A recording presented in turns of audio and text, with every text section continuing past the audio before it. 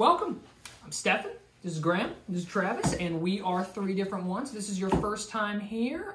Feel free to like the video and subscribe to our channel so that you can stay up to date with our content. And if you're returning to us, welcome back. We have been discussing albums released between 65 and 2021. And today we are doing, it is a very special occasion. It's a big one. We are doing Animals by Pink Floyd, the album that produced the name of our humble little show.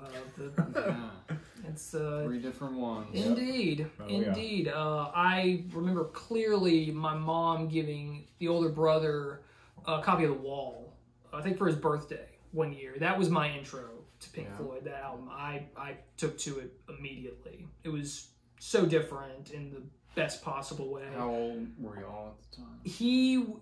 I want to say I was probably 12.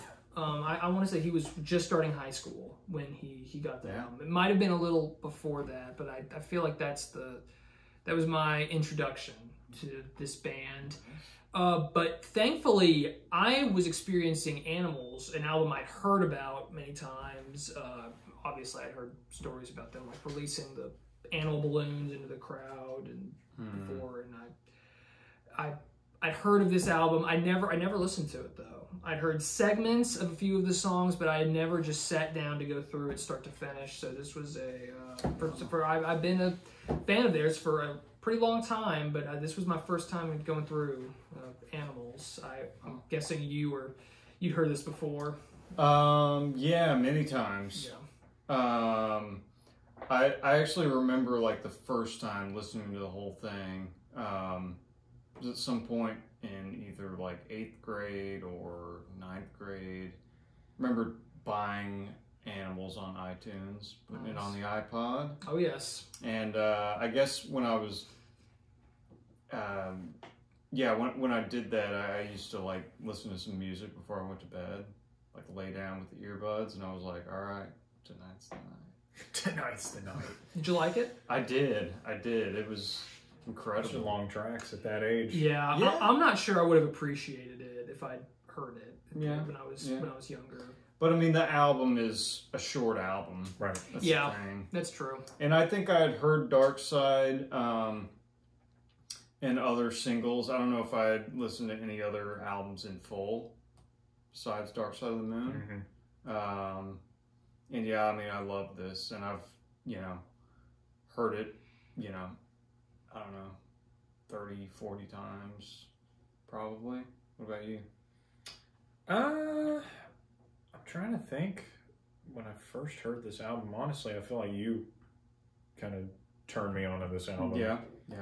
I always, listened to Dark Side forever, and my first Pink Floyd songs were probably stuff on the radio, like Welcome to the Machine, or Have a Cigar, stuff like that. Yeah. Because I mean, you never hear any of these tracks on the radio, obviously. Yeah, I guess not. I don't think I ever have. I want to say maybe Pigs I've heard on the radio. Yeah. But that's a really long song. Right. Maybe I'm... I was sure it's not Pigs on the Wing? Well, no, it's not, but that would be a little more acceptable. Yeah. Right. God. But yeah, I don't know. I feel like I slept on this album for a long time. Yeah. Like I really didn't appreciate what it was until sometime within the last decade. Yeah. I would say. So for me, it would have been college. No time in high school. Yeah, it's totally different than Dark Side, where there are like 12 different songs or something like that. This is 3 giant songs that are bookended by these little 1 minute long songs, which I think is a really cool format for an album. Yeah. I love how Pigs on the Wing kind of intros it. Yeah. And it kind of fades into the long epic. It's like it tees you up and then it concludes very nicely. Right. Little bookend. Yeah. Yep. And do you want to anything else you wanted to add on Pigs on the Wing? It's such a. I like the song. Yeah. I mean, it's. You were saying it might have been based on or about Roger Waters' wife? Or? Yeah, it's about a relationship. Right. I guess he had just got married. Right. Caroline. Yeah. One of those. One of the Carol names. Yeah. Mm-hmm. It's just acoustic, right? There's nothing else. Yeah. Yeah. Pretty sure acoustic and vocals. Yeah. Waters. Yeah, I've always thought it was a cool song. It is. It sounds like it could have come from like a cringy kids show. I liked it. Yeah. I liked it. You know, truth be told, though, and I mean, it is a good. I like both of them, but anytime I listen to this album, I just start with Dogs. Yeah. If I'm, unless I'm just like, okay, I'm gonna listen to Animals. Right. Yeah, I mean, it's like a minute Which detour out of the way. I think if I'm gonna listen to any Pink Floyd in its entirety, it'll be this one. Like, rather than Dark Side or something, where I'll kind of switch around, which is, I mean, I've listened to, I've listened to Dark Side plenty of times. The animals are coming in All the for way the through. discussion. Here come the animals. Yep. I mean, I've listened to probably all of them all the way through, but this is the one that I'm like, okay, this might be my favorite one of theirs. I think this is their best album. Really? Personally. Yeah. Yeah. I would say so. Careful with that glass. Surge. Is this did any song in particular, or is it the whole experience that just kind of does it for you? I was going to ask y'all, dogs, pigs, or sheep? Honestly, if I hadn't been like I had the link for each song written down, and I guess the animal noises that they have, it didn't really. I don't know. It felt like just one kind of continuous stream of musical consciousness almost, and then the only real noticeable changeover was for the opening and the closer. Yeah. So I feel like I go back and forth on pigs and dogs. Yeah. Right now on pigs. Yeah. I was gonna say maybe dogs, but yeah, I'm with you. Like those two, and then sheep. Sheep is just a jam. Yeah. I love that song. I mean, it's never my number one. Right. But it's a great song. It doesn't have quite the like epic quality that these two have. It's the perfect word. I mean, they are epic songs. Like, there's so many different parts to them. Very like kind of cinematic. Yeah. Just like soaring, dark. Yeah. Yes. I don't know. Yeah. So many different dynamics. Yeah. And that fade-in intro of Dogs is just so cool. Gives me chills. Yes. And what is it? Is it a Farfisa organ? I think Farfisa. Farfisa, yeah. Yeah. Like how it kind of fades into with just the acoustic. So that's what that is. Yeah. Lots of different keyboard, synth, organ sounds. Right. Richard Wright, their keyboard player, who, you know, everybody's contribution to this album was pretty minimal except for Roger Waters, who, you know, wrote all the songs. That being said, the song credits, there's some controversy there where it's it's like he kind of, I don't know, fought for, you know, having his name under all the songs, whereas like, I don't think Rick Wright is even credited at all on this album, which is insane. Because like, you know, his keyboard work on it is great. Yes. Even if Roger laid out, you know, here are the chords I want here and here, you know, Rick Wright, David Gilmour, they wrote their parts, picked the sounds, and all just really cool. And you kind of get to hear them like jam kind of in long form. They're unorthodox structure because the songs are so flippin' long. Gilmour's solos and Dogs pretty early on. What's your favorite of the three? Of the three solos? Of the three solos in Dogs, what's your favorite? Three different ones. I know, it's like, what's the significance of threes on this album? Because there's three big songs. There's three different mentions of pigs.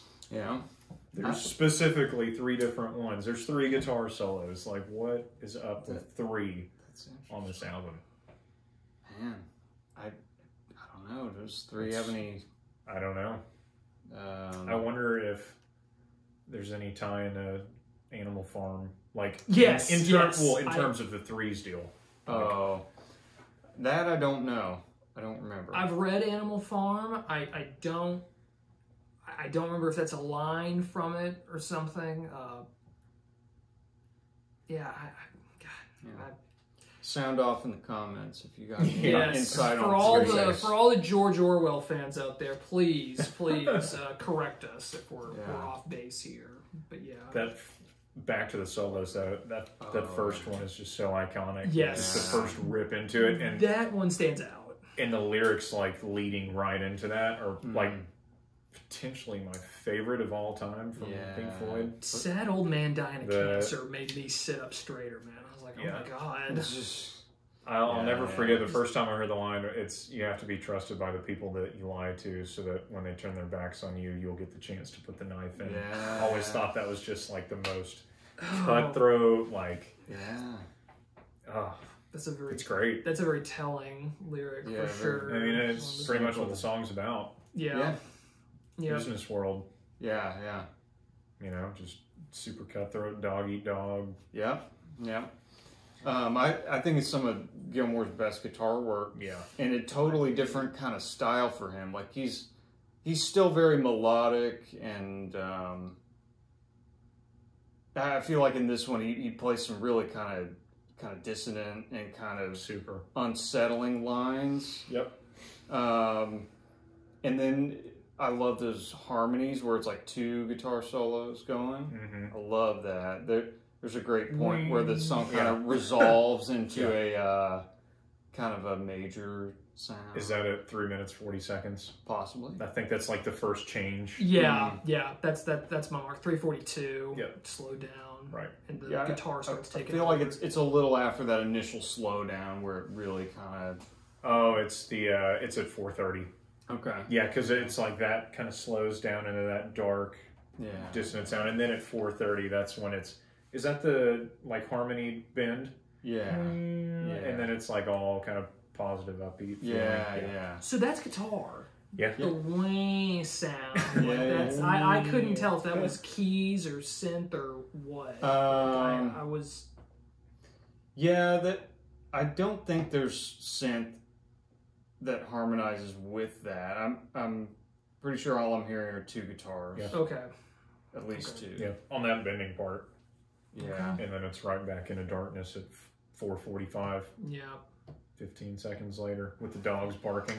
Yeah. I wanted to ask y'all about that. It's sampled from, oh my god. 101 Dalmatians.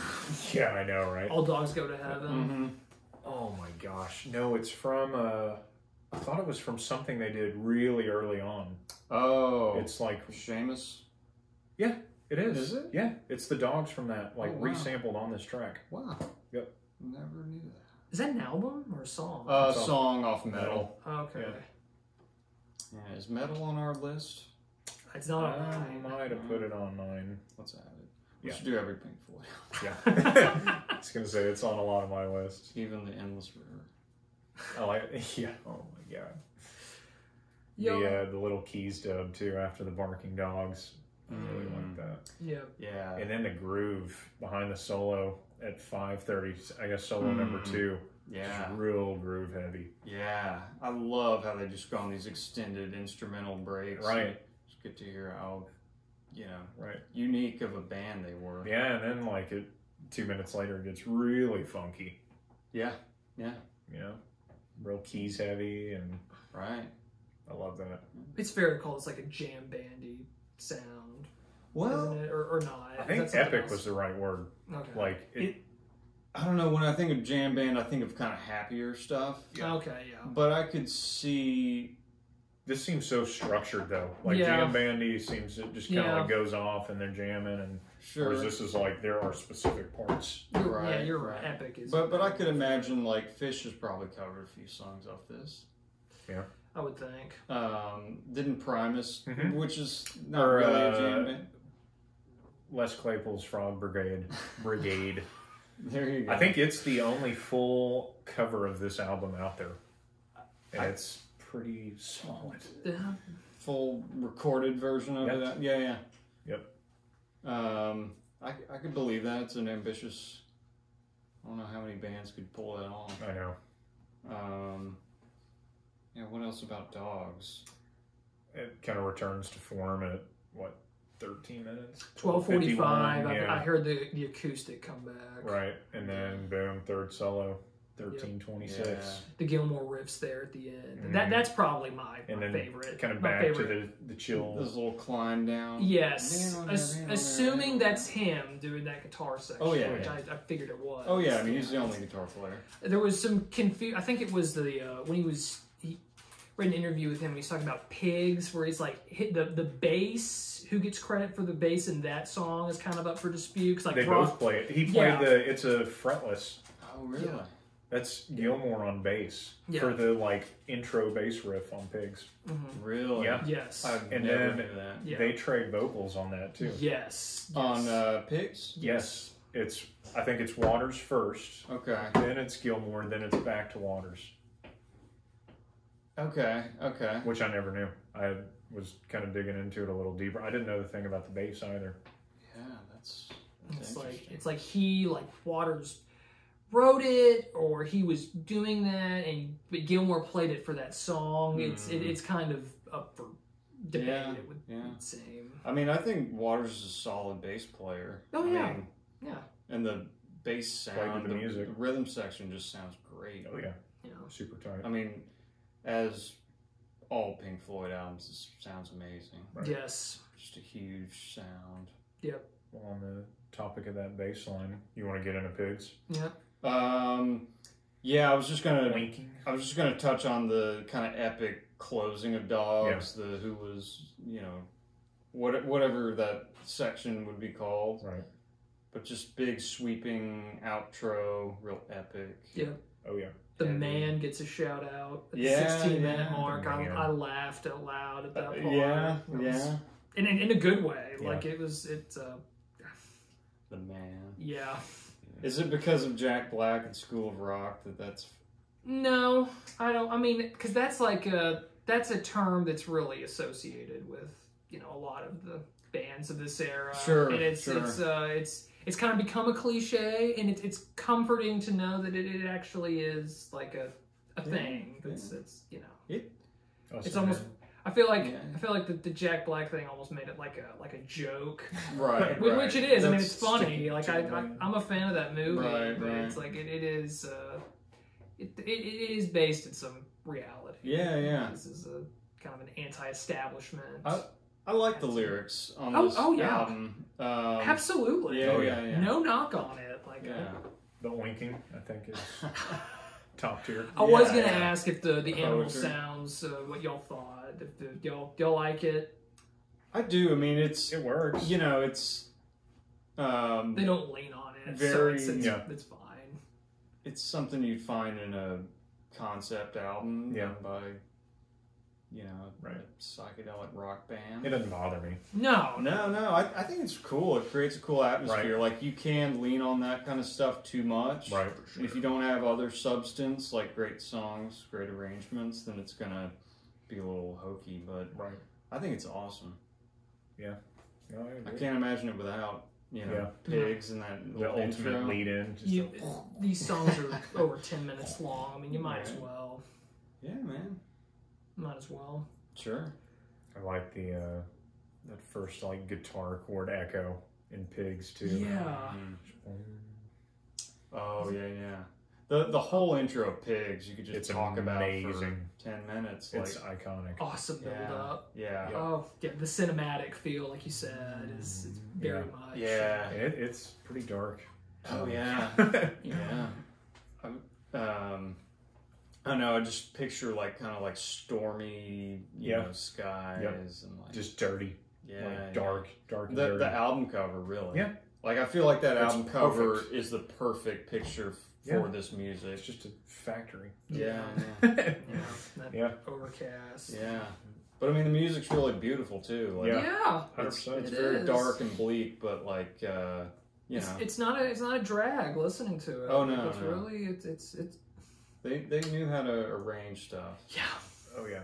So the Pigs are, I guess, upper class is what that's referencing. Yeah. The wealthy. Yes. the top class, yeah, top of the social ladder. Right. I've never really dug like too much into the meaning and the lyrics. Like, I know that it relates to Animal Farm, right. but it also differs from it. Yeah. Whereas this is a critique of England capitalism, right? Whereas Animal Farm, something else. Right. I think that actually is a critique. I think this is twisted a little though. Like, it's not perfectly in line with it. No. Right, there are differences because I can't remember. Maybe it was dogs. Something about it. It's like spun off in a different way in the song than it is in the book. Yeah, and like in the album, the sheep rise up and kill the dogs, which I've never really picked up on until I was reading about it. Right. Like, I guess I'm just so focused on the music. Yeah. Yeah. Easy to do. Yeah. I was dazzled. Yeah, There's so much to digest. I feel like it's dense. Yeah, I mean I liked the lyrics. It's just the subtext that they have, and any Orwellian influence this had. This was like the last thing on my mind. I was typing up my notes for this, and it very well could be there. The cherry on top. I mean, props to them. You just get a sense of dissatisfaction, cynicism. There's a melancholy theme. For sure. And some just anger. Yeah. Oh yeah. Some lashing out. It comes through. Definitely. On the topic of the fretless bass thing, I forgot to. I read that Waters played rhythm guitar when that, like, in parts of the song. Oh really? Yep. Which I thought was really odd. Okay, so they kind of wanted to trade, maybe. Yeah. That's kind of a cool thing. Mm-hmm. Yeah. Like, you hear about so much like tension. I wonder if that was like a thing where it's like, right, like, hey man, you want to trade parts? Yeah, I know, right? Yeah, it just seems... I'm sure tension was building with this album. Yeah, it's hard to know. Like, but yeah, the timeline. Like a couple years after it, in between this and The Wall, Richard Wright was officially fired. Yep. Their keyboard player. Right. And I don't really know why. Like, I know he got into drugs at some point, but I don't know. Waters was just kind of so dominant. Yeah, and I mean, he was an integral part of the band, but he definitely pissed some people off. Yeah. Understatement. Yeah. What about the? There's guitar solo in this. There's Talk box. Yeah. I was gonna ask. They did the Peter Frampton thing. On this was, I guess, after the Peter Frampton album, right? Frampton Comes Alive. Is that? I don't know if that's when he's. I need to check that because that's just what I associate. Similar with. Like the sound that the signature Frampton. Like the Charlie Brown Parents sound, like a long thing.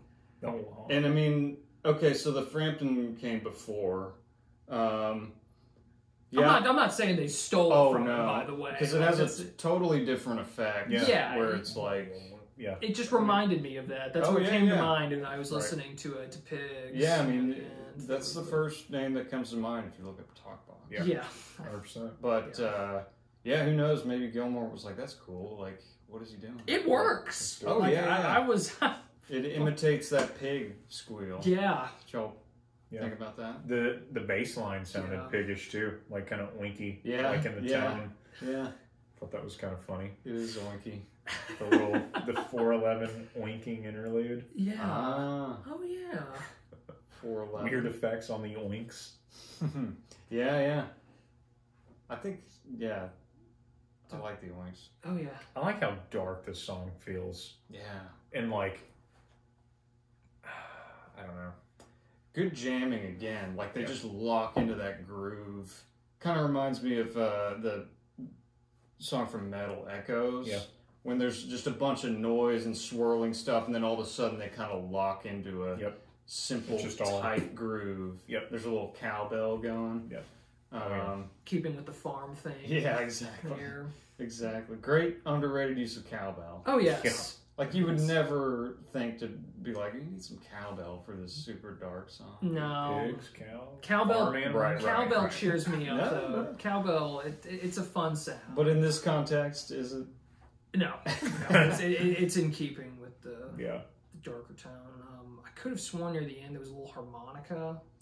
Let me think about that. It's very understated. It's not like a blaring solo. It might have just been the talk box fading out. Could be. I was going to say, I think it was more talk box. It probably was. But you mentioned Gilmour on this, like kind of a departure from his previous style. Like he shreds the outro of this song, like shredding. I know.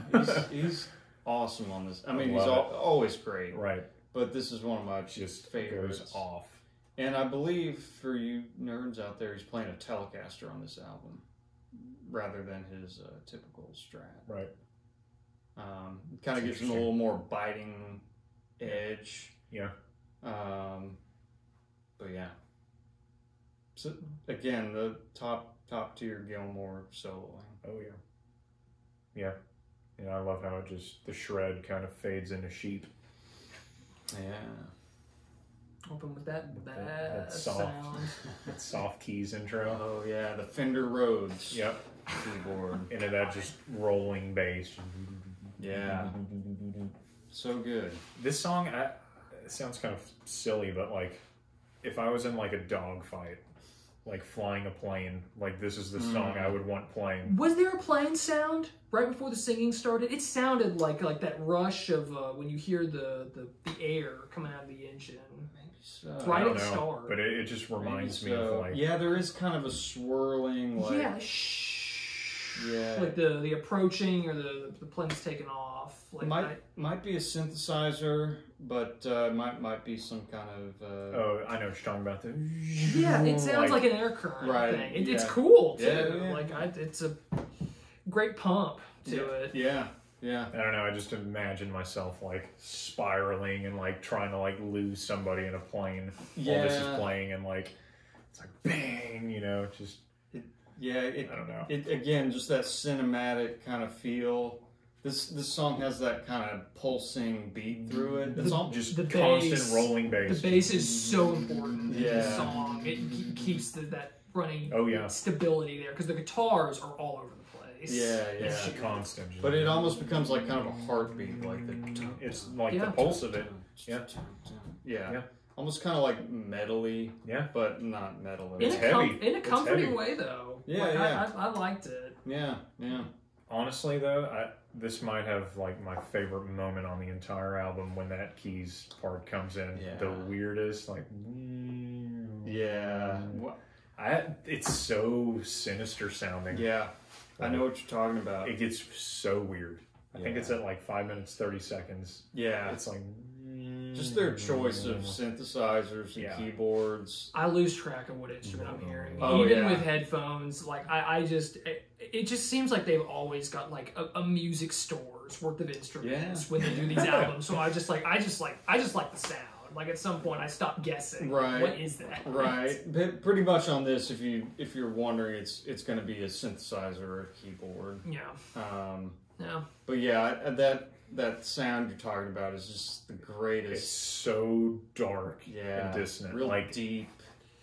Yeah, it just, like, I don't know, it makes me think of the album cover, too, like the whole factory thing and, like, the dark clouds of smoke. Like, that synth sound, for whatever reason, just, it fits so well with that. Yeah, I agree. I can't explain it. Yeah, and it works just so to be perfectly. clear, it's kind of when things kind of slow down. Yeah. And almost like fade, and then and it's like they walk in line with the bass line. It's like the bass is just thumping along, and it's like they come down to pitch with it, and then it drops again. He's almost getting like kind of orchestra sounds, like you think of like cellos and stuff. And if you read like the credits, it's like Richard Wright plays the string synth, so they're like synthesizers to imitate, orchestra sounds, like the opening of Pigs or something. Right. Yeah, no, I love that. Did y'all notice the robot voice? Yeah, that's what I had at the 6.5 minute mark. It's a robot voice. Yeah, sure. It's like... kind of interesting. Yes. And I don't even know how to describe the music at that point in the song. Like it just... It's like a upbeat outro sound on guitar.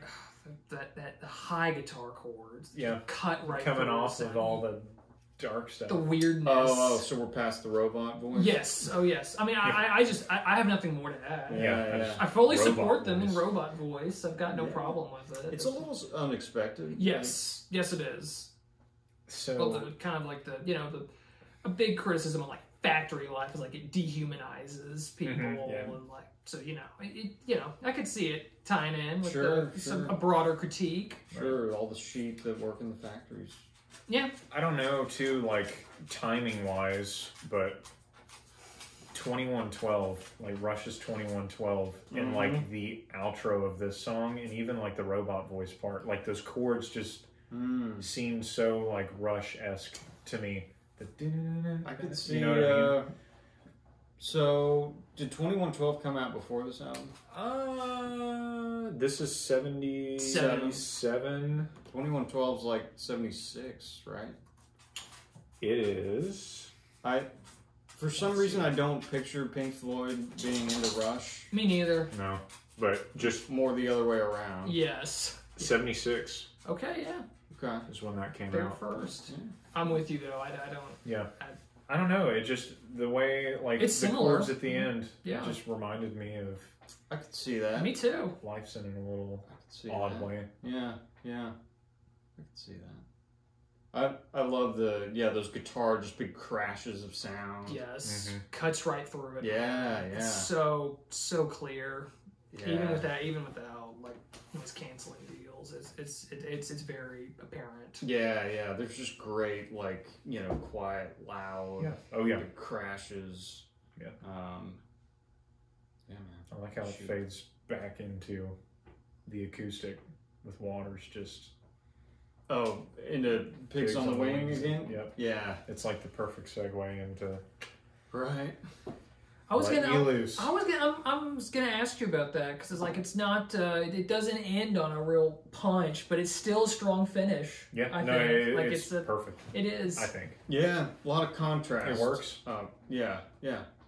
It's like the beginning of a It's like storybook or something. It's like Yeah. the song itself is not a strong song, No. but it's the perfect close to the album. Sure. Like Sure. I have a hard time listening to this to a song from the album. Like I gotta listen to the whole thing. I feel that way with Dark Side too, though. Like I it bothers me for one of these songs or like something off of Dark Side to show up on a playlist. Like to hear the single track and I'm like, oh sweet, it's about to go into the next track, and then it's like, oh, here's another random song. And I'm like, That'd be I jarring. have to take it in just a solid. Well, it's swoop. like you better be ready to sit down for 40 minutes. But it goes by so quickly. I agree. I agree. Both of those. It doesn't really meander. I mean, No. you've got to be a patient listener to dig this album, but I still think that it's structured in a way where it's like you're not going to get bored. Yeah. It's a lot to digest. Yeah. The Wall is the other album where they kind of bookended by the similar opening and ending. They have that little kind of organ sounding thing. I love The Wall. I think it works better on Animals, personally. I like Animals infinitely more than I like The Wall. Yeah, I'm kind of with you. I'm definitely with you. I mean, honestly, I rarely ever listen to The Wall. Yeah, I haven't been able to. I've of course listened to it and I like it, but it's just not one that I'm like, hey, I want to sit down. Well, this is pretty much one. where It's like 2 hours long. Right? Yeah. Is it? It's a double album. Yes, it is. This one's like the perfect length. To me, it's more musically interesting than The Wall. Yeah. Absolutely, more it is. Pleasant. Oh yeah. Yeah. To your point too about just like, the start and the intro, like it fitting perfectly. Same thing with Dark Side with the heartbeat pulse. Oh yeah, I forgot about that. You know what I mean? It feeds in and it goes out. Yeah, they love that. Yeah, it's interesting.